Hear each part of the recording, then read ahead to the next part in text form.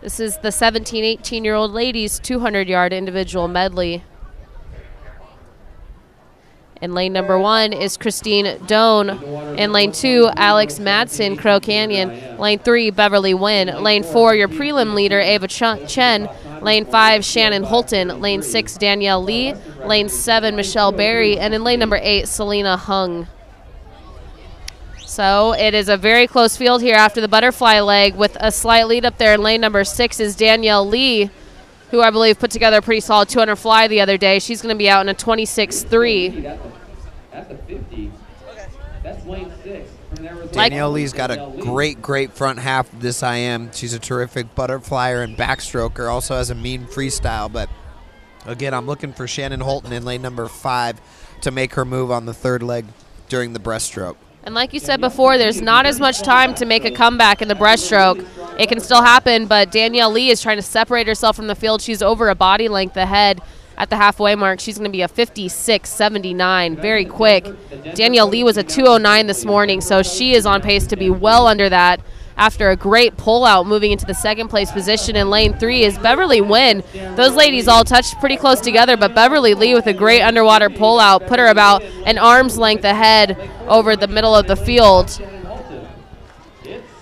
And what a breaststroke leg these ladies are having, as they have already caught Danielle Lee in lane number 6. We have now a great four-way tie going on. Slight advantage now going to lane number 4, your leader from this morning, Ava Chen, who is putting it together.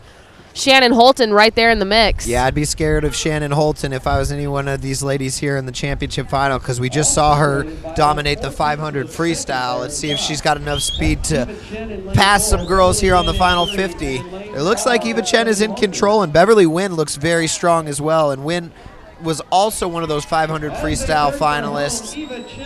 This one's not over yet.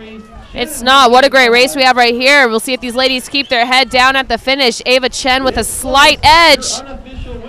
Wow. Oh, and it is our first three-way tie of the meet. Is that even possible? A 2:04.67 for lanes 3, 4, and 5. Once again, that is a 2:04.67 for Beverly Wynn, Ava Chen, and Shannon Holton. And you can hear the entire pool deck clapping as those ladies have just performed a three-way tie. Wow, you do not see that very often, and that's where my excitement came in. Sorry if your speakers were turned all the way up, but I have not seen a three-way tie for first.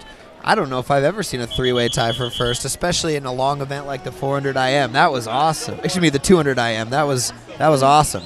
I'm not sure, to be honest, going into that wall. It looked like Ava Chen had the slight lead, but Shannon Holton had a long arm that she put in there at the end, so I thought it was a toss-up between those two ladies, but somehow Beverly Wynn got her hand right in there at the same time, and that is a first three-way tie I think probably about 99% of this pool deck has ever seen.